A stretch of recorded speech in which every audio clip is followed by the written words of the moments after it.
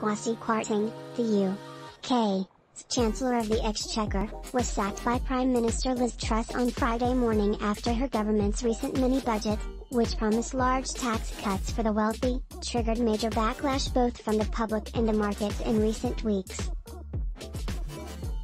The drama around Kwarteng's exit and Truss policy U-turns has raised questions about her own future as Prime Minister, amid growing signs of rebellion inside her party. According to the BBC, several senior members of the Conservative Party are planning to publicly urge Truss to resign. The report notes that many of these senior lawmakers include former cabinet ministers who believe Kwarteng was simply carrying out Truss policies and therefore she should be the one who should have stepped down. Truss, who was picked by her party's members to replace Boris Johnson last month, has been forced to make a series of embarrassing policy U-turns in recent weeks.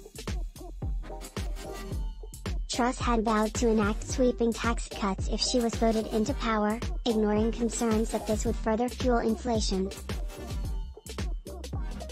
Late last month, Kwarteng unveiled a mini-budget that included tax cuts that would mostly benefit the wealthiest Britons along with other tax cuts, while also attempting to subsidize spiraling energy costs for households and businesses. If implemented, the policy would have significantly increased government borrowing, something that spooked markets late September and caused the pound to crash. After the initial indication that she and her government would push forward with the budget, Truss was forced to climb down and scrap the planned tax cut for high earners after facing strong opposition from other members of her party.